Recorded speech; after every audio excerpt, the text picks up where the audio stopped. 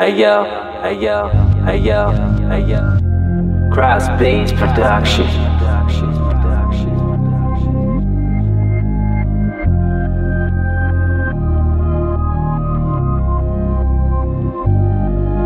Welcome back, you're here with Nate28 and this is Crossbeats production. So in this video I want to show you guys how to get that AutoTune effect on your vocal and how to achieve that using some pretty cheap-ish kind of plugins that you may not know that you even have. So if you have, which I've seen a lot of people have, the Complete Ultimate or Complete Ultimate 9, 10, 11, all of those usually should have this plugin in it. So it's called the Mouth, and what the Mouth is basically like a vocal effect plugin that can be used to do other things other than AutoTune, but it's definitely a worthy contender for, I guess, your AutoTune type plugins there.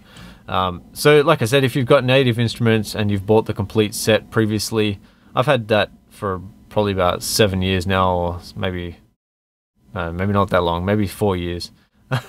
Anyway, so I've had it for roughly about that long, and I kind of fiddled around with it for a while, but didn't really get stuff that I wanted. And then I realized that this plugin was in there, and I kind of decided to go mess around with it. So what I found was that it came up with a setting here. So this spread duet setting, which is the first setting that you find in there, it basically allows you to then set it up so you can get that AutoTune type, or AutoTune I should say, type effect. What I'll do is show you this from the scratch. So I'll just open up a new instance. So I'll just go into my native instruments folder there and go down to Reactor FX. So that's where it's actually held in. It's in the Reactor player. And then I'll just go down to the player settings here. So you see all these different plugins that you can get. It's the Mouth that we're actually after. So just double click on that and it'll open up another instance of the Mouth. So this is the settings that I use to get this sound that I showed you in the video. And basically what I did was I've got it on the key of C and it's in natural minor, and that's the scale that I'm using. But what I do is change this to 1-3. So it's 1, 3, 4, 5, 6. So 1, 3, 4, 5, and 6. Let's go. Wow, stupid mouse, calm down. There we go. No, that's not it. 1, 3, 4, 5, and 6. There we go. So 1, 3, 4, 5, and 6 is a setting that it basically allows the key to manipulate throughout the 1, 3, 4, 5, and the 6. And I've changed the harmonics or harmony down to all the way full. And I just reduced this FX a little bit there. Increase the VOC, and I'll explain to you why I did that. So FX is here. Basically it allows you to have different sort of effects on the vocal, which I've just created a delay, so medium delay.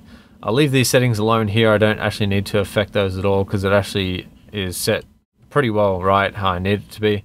So as you can see here, that's the settings that I've used.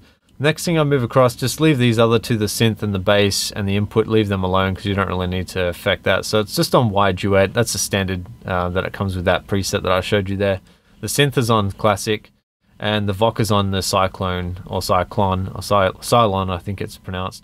So that's the settings there. So basically those settings that I've used, as you can see here, it's displayed exactly the same. And what I'll do is show you what that sounds like on the vocal. I'll play you the original vocal without it, and then I'll show you how it actually gets out of key stuff back into key and tunes it, but like an auto-tune type effect on it. So the main thing is when you're singing into this plugin, you can put it onto your vocal, so your input on your vocal, or you can just put it on an already sung vocal if you wanted to or needed to. So you sing into it out of key, and then it tries to bring it back into key, and the reason why it does that is because it's trying to correct it in a, I guess, a fast kind of way, so it corrects the pitch of the actual song or vocal. So I'll play it to you, the vocal without it, so you can hear how out of key it is, and then I'll play it with it on there, and then you guys can hear that as well. So let's just play it with it, and I'll move this across here and just do that now. Do you want your voice to sound like this? Like the T-Pain effect, all day, all day, all way.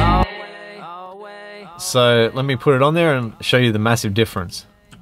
Do you want your voice to sound like this? Like the T-Pain effect, all day, all day, all way, yo. Crossbeats production. Alright, cool. So how cool is that? It's pretty quick to do that. Doesn't take a lot. Obviously you can affect your input and output on this actual plugin, so if you want to get louder or more driven into the plugin you can, but I've left it as it is, and then I manipulated the audio after that. So I hope you guys enjoyed this. I really got to say thank you a lot for subscribing. Thank you for paying attention to this channel, and thank you for helping it grow.